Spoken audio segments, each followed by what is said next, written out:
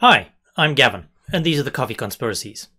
This is the first episode of my field trip to Hull, 2017's UK City of Culture, and once the centre of the UK's fishing and agricultural imports industry. This is a region that has struggled over the last 50 years, and as you can see from the overview here, average salaries are below the national median, employment levels are a good 7% below the national average, and even business efficiency is low. Yet when you look at the average business, margins are far higher than the typical 8%, which may be a factor of those low rents and wage costs. Towns trying to produce urban regeneration out of economic deprivation tend to respond in very predictable ways. They chase after whatever ideas are then faddy.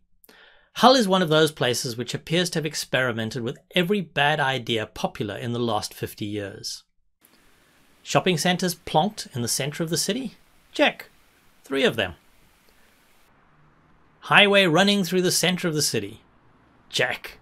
And a terrifying experience as I crossed back and forth. And the result is as expected. A disjointed city with islands of empty properties stranded far from where people gather, and high streets collecting dust as people go into the shopping centres. Looking on our Picaya map, you can see the extent of those vacancies, especially gathered around the centre of town. Having done all that, though, Hull seems to be genuinely trying something different. The new fruit market development is tremendous, with some wonderful restaurants around the yacht basin, and renovation seems to be about revealing the quirkiness of the old industrial buildings, rather than simply replacing them with unimaginative concrete blocks. Throughout the centre of town, roads are being converted into pedestrianised malls. Everything is being cleaned up, and it looks pretty good. There are reasons to be hesitant. Far too much of that cheap sandstone being dropped about, which tends to age very badly and which you can find in every UK town. And Hull just feels odd. It's like the town is too big for the number of people who live there.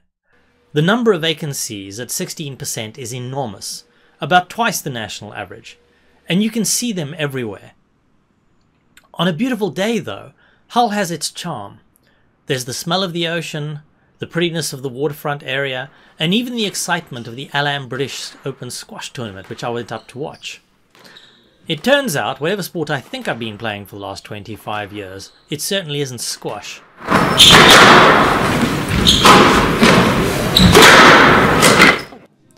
And there is even, sadly only one, excellent coffee spot.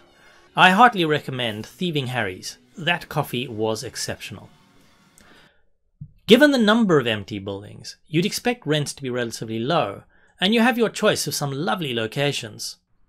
I chose the ground floor office on 47 Queen Street. The office is right on the water with what appears to be plenty of parking nearby, including excellent restaurants and pubs. You're opposite the Deep, which is Hull's aquarium, and that highway provides direct access.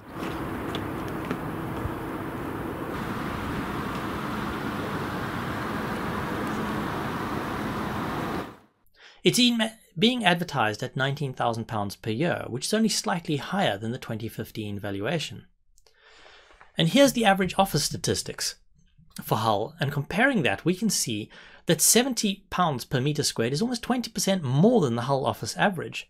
But you are paying for that trendy location and hipster open plan space. There's also been upward pressure on rentals, simply because while other commercial premises are empty, at 2.8% vacancy, there aren't that many offices available. By our calculations, as you can see on the property report, this office would suit a company with about 20 staff and be able to earn revenues of almost £3 million a year. In this area, that seems to be an awful lot of lawyers. Wandering around Hull left me feeling ambivalent. I was there during wonderful spring weather, and I grew up near the ocean, so being back there always fills me with a great deal of optimism. There is a lot of development and renewal going on, but there is also just too much stuff. Too many buildings, too few people.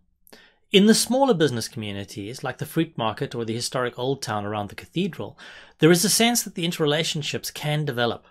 But elsewhere there doesn't feel like enough economic activity to sustain so much commercial property.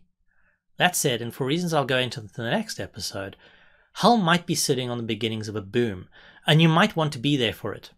If you want to be in the centre of something new, where you might be able to be part of shaping what emerges, and where you can still build direct relationships with other entrepreneurs in a small business neighbourhood, you will enjoy your time in Hull. Until then, let's go get some coffee.